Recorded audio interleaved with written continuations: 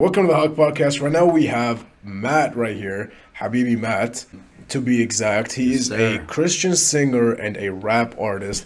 We're here to talk about your experiences and see kind of what gets you really close to God, for one, because I know some people are very, very far away from that, as well as what got you into singing, man, because you have a beautiful freaking voice, man. Thank you, man. Thank you.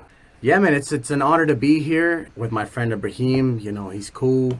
I'm glad he reached out. You know, I don't usually work with people, but I seen how he talks and I seen his, beliefs, and I was like, you know what? Absolutely. This is a guy I want to work with, and this is a guy that I want to, talk with. And then, of course, absolutely, man. I'm happy to have you here as well. Just as a disclaimer, usually, for those who know me, they know I curse my mind out sometimes because that's how I evoke a lot of the things, just for respect for Matt, and plus we're talking about a religious topic right now. We're going to stay far away from that. So you were born a Christian to start, correct? I was born a Catholic, actually.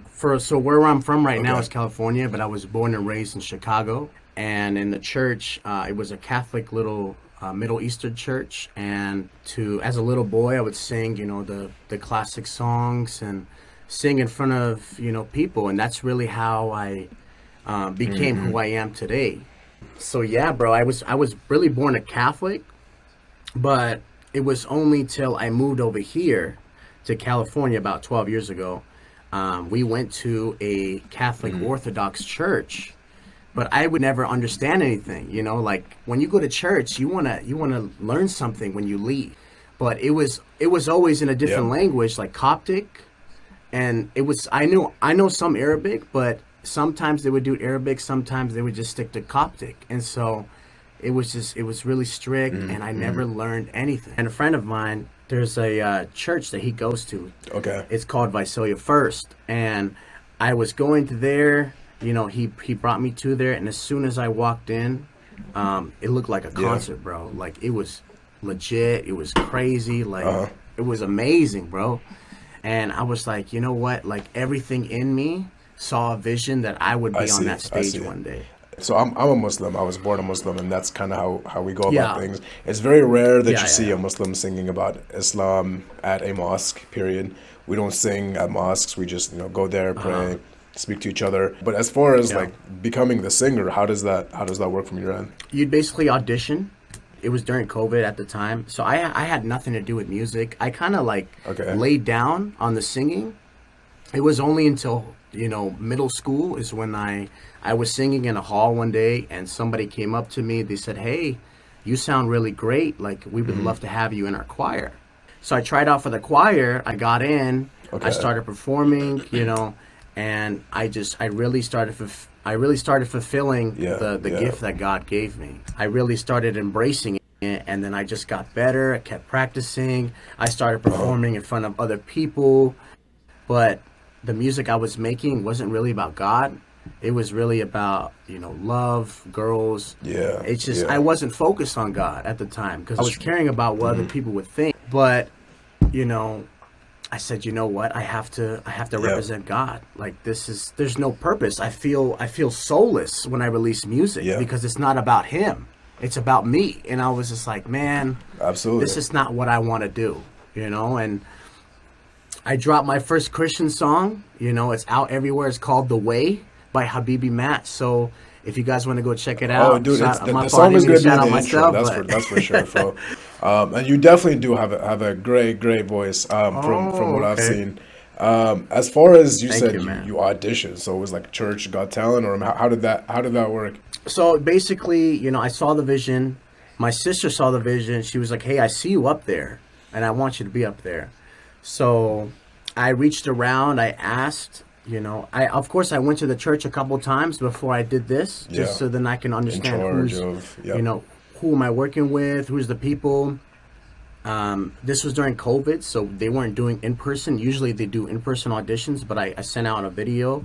They just wanted us to sing a worship song. So I sang a song called So Will I. It's a very classic Christian song. And it was one of my favorites, so I sang that. They said, you know what? We're going to have you on the team. We love it. And so I just started going on the team. And my very first time on stage, they had me sing a whole song. I don't know, like they were having auditions for a single.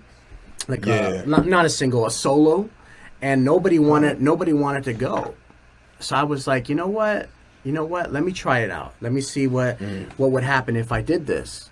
And I'm very happy I did, because my very first time I sang a song called "Good God Almighty," with the background, with the choir in the background and me in the front, and I started singing, and it was crazy, man, because this is my very first time on that stage, and I actually got to lead something. So for you, there was any type of nervousness that goes into it. And I have a few spicy questions for you as well, because obviously there's some differences between Islam and Christianity. And I want to get your mind and kind of pick your brain to see what's the purpose of life, man. Because I would argue that most people who are depressed, most people who don't know where to head towards, they don't know what the purpose of life is. And they feel like they're just there to be there. Right. They exist, and there's no reason for them existing. So what's your take on the meaning of life? The purpose of life, in my opinion, is, we're here to, fulfill this life that Jesus gave us, that he died on the cross for us, for our sins. We don't even deserve to be alive, but through his mercy, he died on the cross to replace our death. And what we're here to do is bring people to God.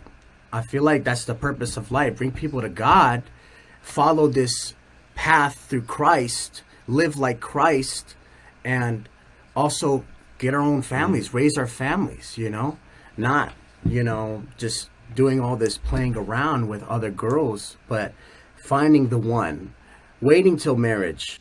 Yeah, and then what's your take on having multiple wives and having, not even relationships, let's just say wives for now? For me, I don't really embrace that. I feel like for me, I want to find the one, and I want to have one wife and have kids with her and live the rest of my life with her until I die. Yeah. And I mean, so here's the best way to explain it. Now, obviously, anybody who knows about Islam knows that you can have up to 4 wives. How most people see it nowadays is you have 4 wives. That means you got 4 servants or 4 people that you can quote unquote mess around with. Back then, the only reason why people had multiple wives was because these wives did not have the men to take care of them. So it was a responsibility, because what would happen is men would go at war, men would be dying, and there was not a sufficient amount of men to take care of these women, and it was almost a duty, a task that this man had to do. Because back then, until right now, this is the only time in the world where there is a fight against masculinity, where they say men are not needed. Okay, every single time up until this century, men were needed, so was women, obviously. But up until right now, that's changed. So with my take on that, man, have as many wives as you can, just don't hurt nobody while doing it. That's all. Don't hurt nobody while doing it. So when we're talking about religion, of course, because we're looking at it from 2 different angles, and this is why this is a very interesting conversation, because I'm a very religious guy myself. You're Christian, I'm Muslim. So obviously, for me, I don't believe that Jesus is God. I believe that God is God. And for me, that I can't wrap my head around a entity, a human being who walked on this earth, being the person who I worship, who is God. And there's a lot of takes that go on that. There's even scholars that have tried to prove and mention that Jesus wasn't even mentioned as God in the Bible itself, and that God was mentioned as God. So I have never even done the research about it. So if anybody should be having this conversation, it should be a person who's a scholar. Because I know about religion, I don't want to spread false information. Right. And I want to make sure that every single piece of information, especially about religion, that I spread is 110% true. So I mean, what's your take on that, man? I mean, I know it's very it's a hot topic. I know. There's not really like one answer, man. I'm just telling you that. Like everybody has their own beliefs. And I'm not going to say that, oh, you have to believe in this and that's it. No, that's not how it is, bro. Honestly, as long as we have that relationship with God, I think that's all that matters. So God sent his only son, Jesus, to the earth so that he could see how it is to be a human being and see how we work. You know, we were sinning left and right. We didn't deserve this life, but Jesus said, you know what? Forgive them, God. Don't kill them. Kill me. And to replace their sins, replace what they do, so that they can be, they can have mercy and have grace. Here's the most beautiful thing about religion. So, again, we're both two very religious people, but the only idea about religion, and you can ask any religious person who is either Muslim, Christian, whatever it may be, as long as you're following a path and you're doing good with people, even if you're the wrong religion, then you can still go to heaven. So that's exactly how that works as well. Right. Now let's get into the singing side of things. Obviously, you said that you started off being a singer, and you were singing about things that you didn't want to sing about initially. You had like a whole entire Instagram page. I mean, how did that work for you, man? So yeah, bro, I was lost. I was really lost. I cared about the opinion of others at first, and I saw how the music industry works around this world, and that it doesn't involve Christian rappers. You know, that's not something that people want to listen to. And that's why I let it get to my mind. I let it change who I was.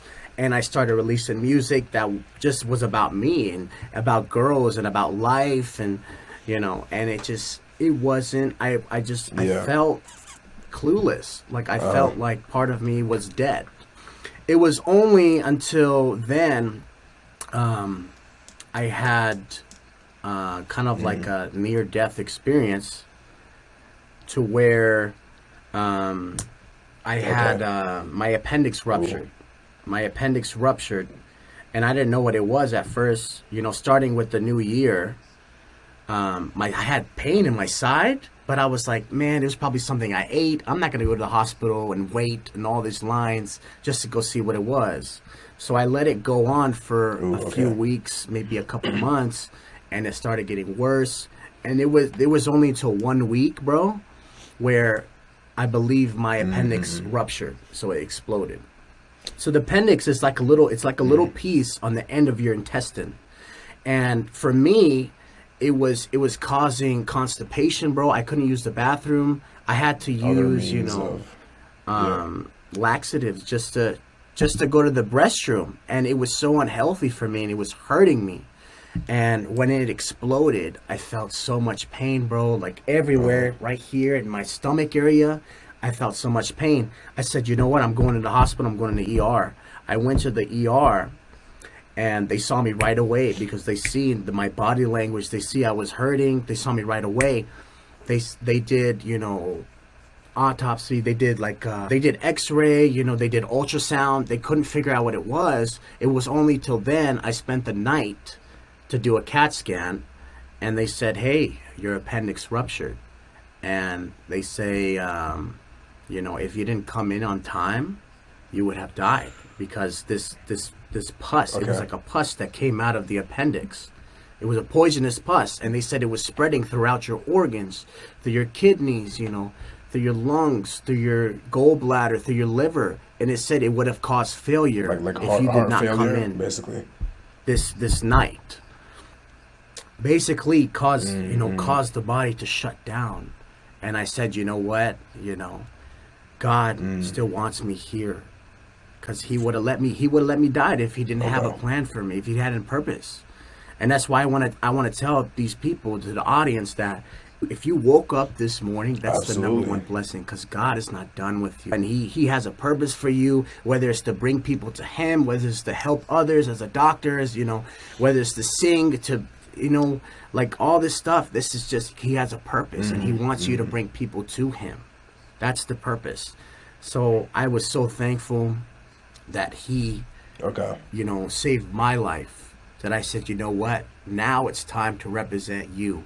Now I'm going to pay the favor back. So I said, you know what, screw what I think about music.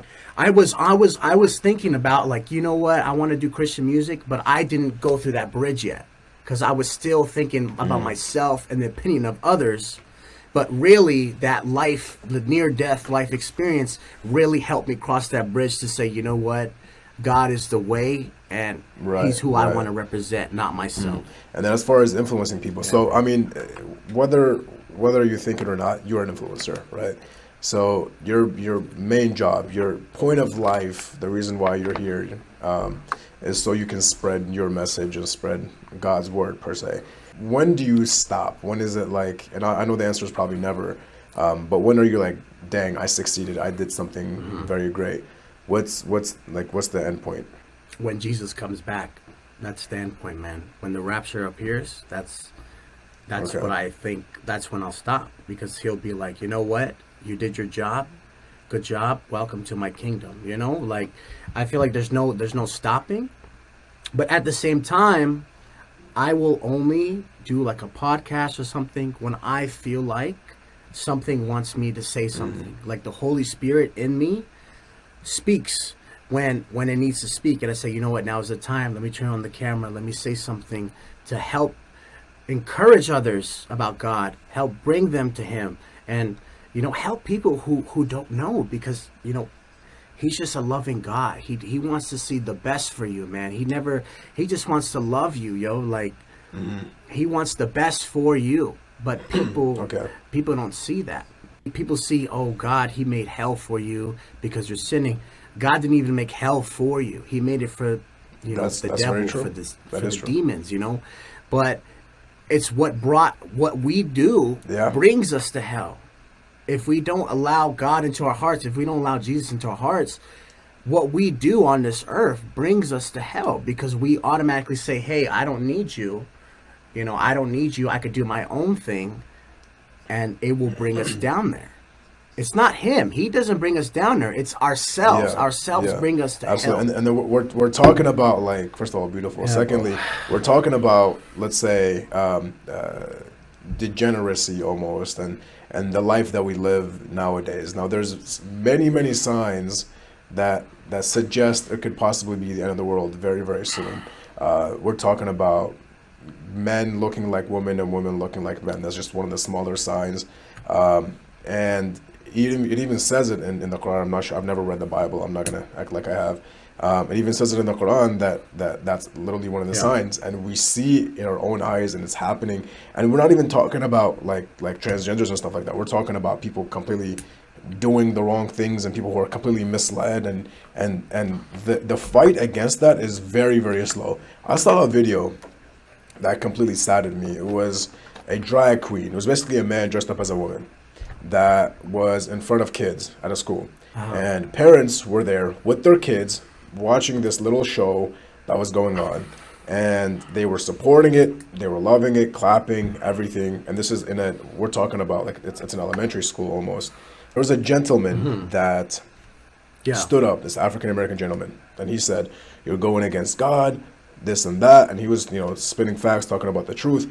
And those parents were trying to stop him, saying he's a bad influence, he's spreading bad vibes, bad juju, whatever you want to call it. And it's a mess. It is a mess. Yeah, we're so far from the truth that you can see everything that is spoken in these books that have been there for such a long time, and you could just see it all happening right in front of your eyes. Yeah, bro. And honestly, I have no hate against nobody. God loves everybody, bro. He literally, the purpose is for Him to say, you do whatever you want on this earth. I just asked if you could follow me. But He doesn't force you to do anything. He lets you do whatever you want on this earth. Now, there's nothing against, LGBT community, transgender. There's nothing against that. The only thing I'm against is that you're influencing kids when they're young, when they don't know nothing, saying, hey, this TV show's, in the TV shows in Disney, it's showing, two men together, two women together.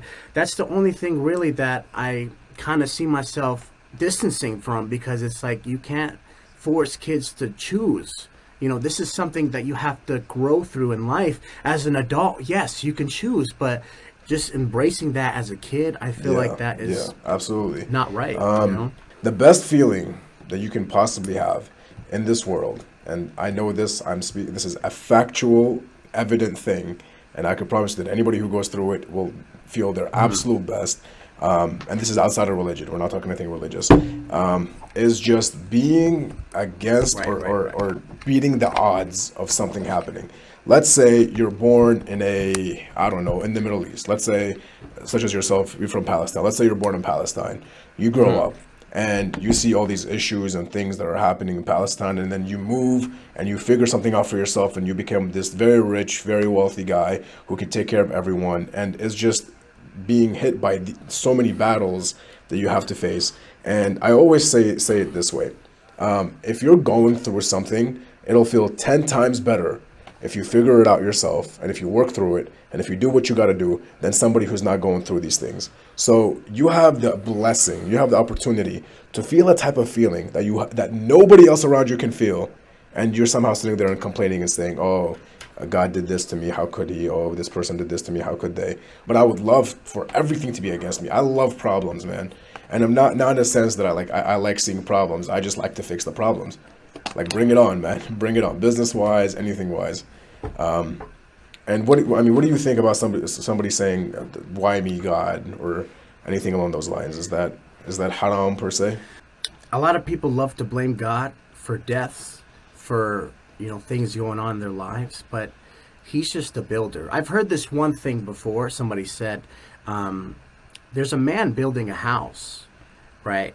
And he's building a house for these people, and the people live in the house. These robbers come in, they destroy the house. Who are they going to blame? The robbers or the builder? Absolutely. That's very true. They blame the robbers. So that's how it is in life. God is the builder of our lives. And whatever happens on this earth, it has nothing to do with him. It's the robbers. It's the people that don't believe in him, that cause harm, that cause evil. And people go quick to blame God for everything, when they should either blame themselves or blame this corrupt, humanity that we live in, because there's demons out there. There's spiritual wars happening throughout everywhere. Even though we can't see in the human eyes, it's happening. But there's things that God is helping us with. Like, let's say we're late to work. I can't find my keys, man. Like, where's my keys? I'm upset. I'm late to work. I'm gonna get yelled at, bro. Listen. God said, you know what? I'm gonna hide your keys because there's a car accident that was gonna happen to you. And I'm going to make sure it doesn't happen to you. So I'm going to make sure you can't find your keys until a certain point that you do find it and you can head to work safely. I believe things happen for a reason. I had, at some point, my father was in the army. He was in Iraq, and he was fighting wars because he's an absolute G. So you can see where I come from.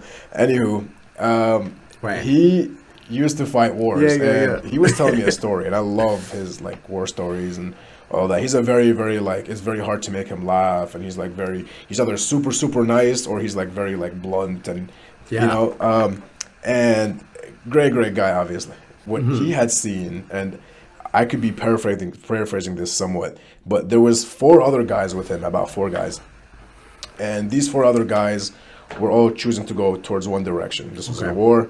They all chose to go that one direction, but my father saw a rabbit. This rabbit went the opposite path. He went somewhere else where they didn't want to go. So my father went alone, and he followed the rabbit. All those 4 guys were killed. My father stayed alive, and he managed to, because in Iraq back then, you had to fight. You didn't have a choice. If you were a man, you had to fight. And he ended up actually escaping, because he just left, and a lot of people did. How he ended up escaping was he actually held onto a train. So there was a train going by, and he was holding on to the tips of the train, with it barely hanging. And we're talking for miles, hours, barely hanging on. At some point, he was even on a bridge. So if he were to let go, that's it. And there was rocks under him and everything. Yeah. So my father is a fighter for sure. And we get life so easy right now, but that's kind of the same example that I give you. Honestly, bro, God bless your father. He he knew that if I killed, you know, your pops, that you wouldn't be here. We wouldn't be having this conversation, man. We wouldn't be talking about God. He saw, it's crazy, bro, because he saw the plan before the plan happened. Absolutely, he saw man. the plan before the plan happened. And it's crazy. Like he will save your life in the craziest ways, man. In the that rabbit, that's like an angel, bro, guiding your dad to the other path. Everybody wants to follow in this life. Everybody wants to follow the path that everybody's going. That's why it's so wide. That path is so wide, but there's only that narrow path that leads to God, that leads to Jesus, and only a few people will follow it, because through that path you have to avoid partying. You know, you're not smoking, you're not hanging out with other people, you're not following the world, following the sex, the pornography, the sin, the drugs, everything. That's that narrow path, and you're disciplined in that path. Not a lot of people can follow that path. That's Absolutely. Why not a lot of and people. then you were talking about music kingdom. too. As far as music goes, there is some insight of some musicians saying it's completely rigged. They say it is rigged fully, and that you kind of have to sign your soul off to the devil. And 95% of me definitely believes that. Obviously, I wasn't. I'll even say I believe that fully. Obviously, I believe there's a devil. There is people out there that have demons, and especially when you drink and you get really intoxicated, you let your body, you let your temple, your guard down for anything to jump in. That's why you see people act weird. That's why you see people act stupid. It's because they're allowing these spirits to jump into them when their temple is low. You have a TikTok, you have pages. Have you had a chance to maybe speak with the people that you're trying to influence, and what kind of community do you have? Because I don't know what it is, what it's like to explore what you do at all. So I'd love to learn more about that. Honestly, bro, it just started off with regular followers. I didn't start speaking until I saw my relationship with God go stronger. I started losing friends. I started losing brothers that I thought I would die with, but I seen the real picture of how they are, and I seen that they will not follow the path that I'm following with God. They don't want to embrace Him into their hearts. I said, you know what? I have to close doors, and me closing these doors elevated me and allowed me to see who I really am and the purpose that I have, what God wants me to do. And it was only till then is when I said, you know what? Why don't I just tell people about God? I have the technology. I have, like, God wants you to use this technology. You can reach 5 million people at the same time using this remarkable AI through text message, through Snapchat, through Instagram. You know, it's remarkable, the technology we have. And God's going to be like, how many people did you bring to me? And I started making these videos with no audience. And it started to grow as I started making videos. I started seeing the Christian community. I started seeing people who, you know, actually be like, you know what? Like, he's right. And there's a lot of people out there. There's a lot of people out there. They say, oh, I'm not going to believe something I can't see. You know, God's not just going to say, oh, hey, how are you doing? And appear right in front of you. He's going to show himself through you, through the blessings of others, through the people that you encounter, through the path that you have. He's not going to appear right in front of you, but he's going to show you what's around you to say, hey, that was me. In Arabic, deen means religion, and then dunya means world. So religion over the world. It basically means that you have all these distractions in life, and you have something as simple as just the need to be wealthy, the need to be greedy, the need to have some type of acceptance from people around you who will never care about you. And the idea that you can pick God and do the right thing every single time, instead of picking all these distractions around the world, means that you're picking God before you're picking these dunya, which is the world that you live in. Now, it's very easy after reading the Quran to know that your body is something that you don't own. It's something that has been given to you. Everyone has a soul. Everyone is more or less the same when it comes to how they're being created. And even if you're not equal in this world, you're equal in the way that you're being judged. You're equal in the way that you can make decisions for the most part. All right, so question for you. Why is it awkward for people to talk about religion then? Why did you kind of like stay away from speaking about religion and trying to get into it very early? And why do people sometimes, I'm just getting your point of view, obviously, why do people sometimes get scared to even talk about religion? It's because religion, I think religion, it's a title that people take, and I don't want you to focus on the religion, you know? I want you to focus on the relationship. That's why they both start with R's, religion, relationship. Religion comes after that relationship that you have with God, but just saying, oh, hey, I'm a Christian, hey, I'm a Muslim, hey, I'm a Catholic, like that title can mean something, but having that relationship with God means everything. If you're a Christian, then should you, at some point in your life, explore other religions? And what I mean by explore, I mean like read about other religions and maybe read the book for that religion and try to seek other ways to see if there's any other path outside of this religion, or should you just stay very close-minded and you know, zone on the exact religion that you're on? I was a Catholic before, as I mentioned, and now I'm a Christian. Honestly, I feel like, you know, we both have something similar, as you as a Muslim, as me as a Christian, because we both believe in God. We both believe in God. We both believe there's evil in this world and there's good. We both believe that the rapture is coming. There's prophets. You know, there's false prophets. There's an antichrist coming. We both believe that. And I do have Muslim friends, and I'm not going to say, oh, just because you're Muslim, I can't hang out with you. Heck no. I believe that if you're a good person and that you have a relationship with God, that, you know what, I do want to hang out with this guy. I want to embrace what he has going on, but at the same time, I want to tell him about what's going on with me and see what he thinks about him. Deep down, it's very evident what the true religion is if you open your eyes and you look at all the different religions and you see what's true and what's not. Now, obviously, the answer to that question is very different for you and I. So honestly, I think it depends on the way you grew up. Really, you know, your parents grew up, you know, Muslim. My parents grew up Catholic. It's really like the way you grow up forms who you are. And as an adult, as like when you get older, you start to see, oh, is this what I really want to follow? Or is there something else I want to do? So it's really the impact that we have from our families that, you know, forms who we are. I used to volunteer at a church, so we used to take this big truck. I was a lot younger at the time, and my father and I would take food, and this is for Christians, this is for a church. We would take food that they were about to throw away. Perfectly good food, by the way. We'd take it, we'd put it in the back of a van, we'd go to the church, and we'd just pass it out to everybody else.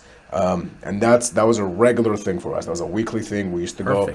My dad and I used to be the ones to get the food. We used to fill up this whole entire minivan, almost. You know those vans with the 2 seats at the front, but it has the whole entire container. We used to fill up this whole entire thing and just give it out to people at the church. And not once did my father mention that not once did my father mention that I shouldn't listen or I shouldn't hear what they're saying. He just kind of assumed that I'll know the right path. So that's something else as well. Well, listen, you know, it's you follow whatever plan you want because God gave you the free will to do whatever you want, man. And honestly, it's as long as you do good, you know, you help others, and you're not, you know, wasting your life. Absolutely. I feel like that's all that matters. And that's kind of the message of this whole entire podcast. Yeah. But either way, man, it was a beautiful podcast. I definitely appreciate you for hopping on. We'll definitely stay in touch. And your socials will be down in the description. Everything will be down in the description. Any last questions, any last words, shout outs, messages? Bro, honestly, I just want to say thank you again. I respect you as an individual, and I think this was meant to happen, bro. We needed to encourage both of our audiences. We needed to tell our audiences, hey, like, God is the way, you know, the end is coming soon. Absolutely. We see Bible prophecy happening as we speak, bro. And I just want to encourage everybody, if you don't know God, get to know him. He loves you. He wants the best for you. He wants to protect you. He wants the best for you, fam. And just do what you got to do, but invite him into your heart, and he will change who you are. He will change your life. You'll see your life change as you speak. Put God above everything, and your life will come successful. You will be successful if you put God first. That's my final message to you.